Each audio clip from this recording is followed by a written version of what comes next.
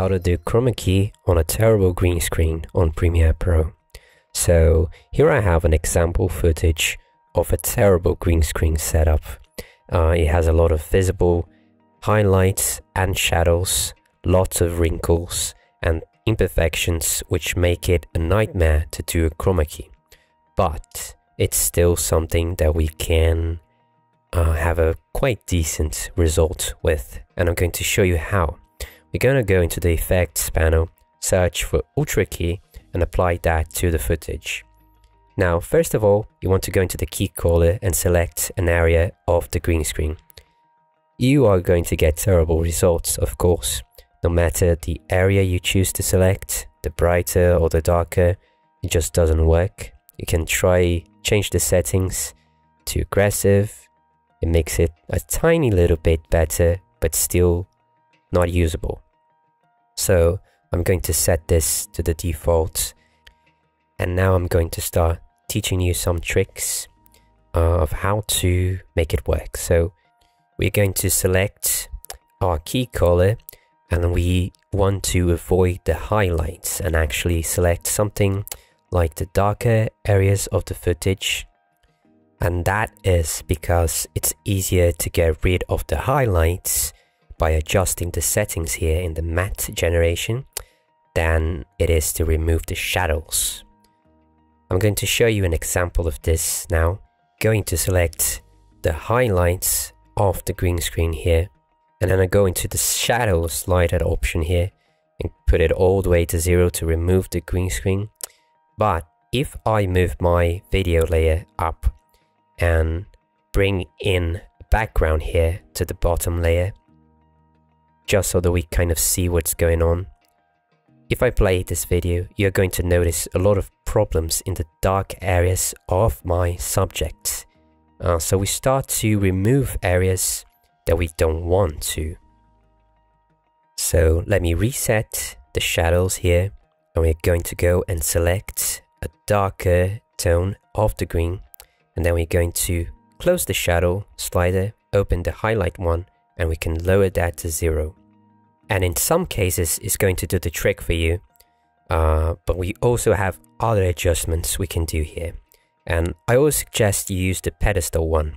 You can slide this up until you remove every last bit of your green screen, and then it's already very usable.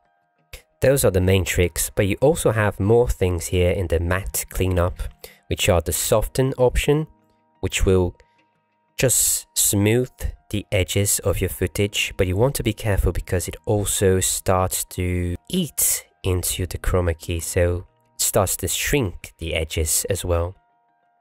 And then you also have the choke effect, which does exactly that. It shrinks the edges. And that's basically it for removing the green from your green screen. And now I'm going to give you a few tips about how to make the background and your footage match in colors and focus. So first of all, we want to blur the background a bit because we want only our subject in focus. So I'm going to search for Gaussian blur effect and apply that to the background, and we can just slide up a bit until we unfocus our background, like if this was a real camera focusing on the person. And you don't want to do too much and not too little. You want to try to mimic a real camera focus, so something like this. Then I want to start to match the brightness and contrast of both of these, and my footage has some very overexposed areas, very bright, and the footage on the background looks very soft. So first I'm going to import a lumetri effect from the color corrections to the background and try to make it a bit brighter by raising the highlights and maybe a bit of the exposure as well. You mainly want to color correct the footage and not the background, but in this case I'm going to have to do both so that we get a better result. I'm going to apply lumetri to my footage as well, and now try to fix these overexposed brightness. Going to close the Ultra key here and open the lumetri and the basic correction, and we're gonna try to lower the highlights. Now this doesn't work very well. It makes weird things happen to the skin. So we don't want to use a lot of this, just a tiny bit like this. And then to reduce these blown out areas, I'm going to go into the whites and start to slide this down. I can also reduce a bit of the saturation of my footage. And it's starting to look more natural. Now I'm going to do one of my favorite tricks here, which is to blend the colors from the background and the subject. I'm going to create a new item here on the project, an adjustment layer. And we are going to press OK and drag this on top of everything, the footage and the background. And we can stretch it to the length we want to. So I'm going to apply an effect here, Gaussian blur. And I'm going to go first of all into the opacity and disable the animation here. And just change the opacity to something like 15, for example, 15 to 20. And then we can click on repeat edges here and start to slide up the blurriness. And it's going to create this sort of glow effect, which leaks the colors from the background on top of my subject here. And we don't want to overdo this so that it doesn't look like it's a sort of dream effect. Just want to keep it down like this, for example. Maybe reduce a bit of the opacity so that it creates a bit of a soft edge. And then we can actually start to duplicate by pressing Alt, clicking and dragging this layer up. And in this second copy, I can go and raise the blurriness way more. Like this is good. And that will make lots of the colors from the background leak into my footage. You don't want to overdo this, but here's an before and after effect.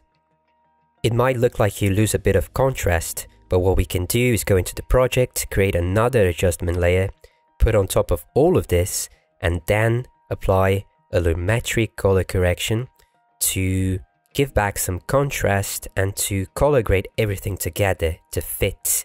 If you want to save some work, you can go into the creative area here and choose a lot from the list and then adjust the intensity so that it's not too dark. And then it's basically doing a color grading over everything for you. I also like to put a bit of this faded film here. Doesn't have to be too much. And there we go. Look at that. It does look already pretty decent, doesn't it? Now I have one more little trick for you. What if I have a very bright source of light in my background? So I imported another image here as example, and I'm going to apply a bit of Gaussian blur to this as well, just to simulate a bit of a camera focus in here.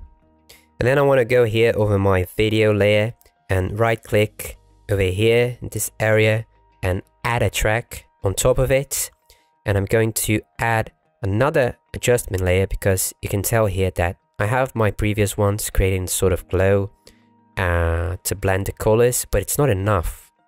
So I'm going to bring another adjustment layer here over the video, stretch it, and the process is very similar, but first we're going to apply a color correction lumetri here.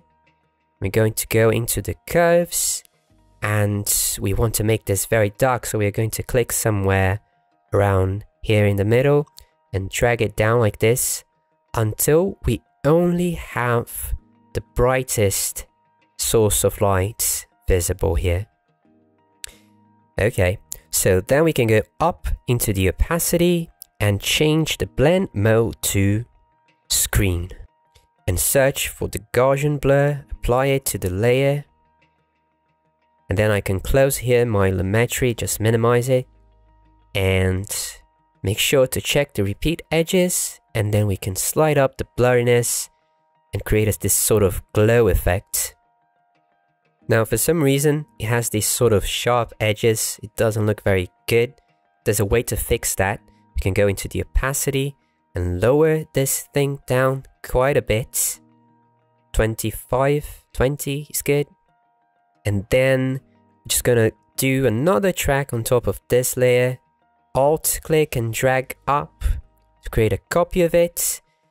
And then we can click on this adjustment layer and go into the Gaussian blur and just raise it up a bit more You can do this as many times as you want. You just want to create a sort of gradient. So I'm going to go back into the first adjustment layer and lower the Gaussian blur down to 50. I'm going to add another track and create another copy. And so the first one can be 50, the second one can be like 80, and then the third one can be like 100 maybe. And then if I want to add another track, duplicate this once more and raise even more the blur. We can do this as many times as we want until it starts to look like a natural glow coming from that window over the person and just making it look almost realistic. So yes, those were the tricks I had for you today on how to work around terrible green screen and make it look decent or even kind of good. So I hope you enjoyed, and I'll see you on the next video.